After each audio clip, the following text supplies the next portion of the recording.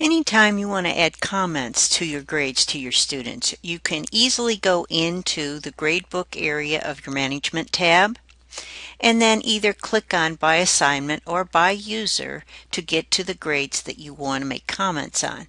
In this case, I'll click on by assignment. I'll select an assignment, click on go, and it takes me to the page that has all my students with all of their grades.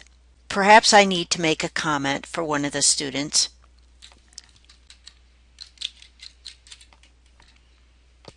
I can enter them in the comments area, and when I'm finished, I'll scroll to the bottom and be sure to click on Save Changes. Now that I've done that, I know that those changes have been saved. I can scroll to the bottom then and click on Done. One thing to remember is that you may have fairly long and involved comments, and so you would like to cut and paste them from Word.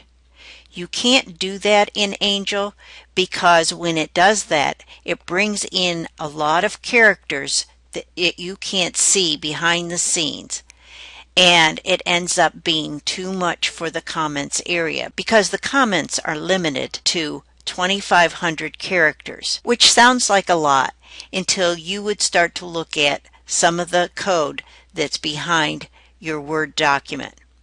So a good rule of thumb is to only type into here, or if you have a large amount of comment and you need to put it into more than one student's comment area, put it into Notepad first, and then you can copy and paste into the various comments windows for your students.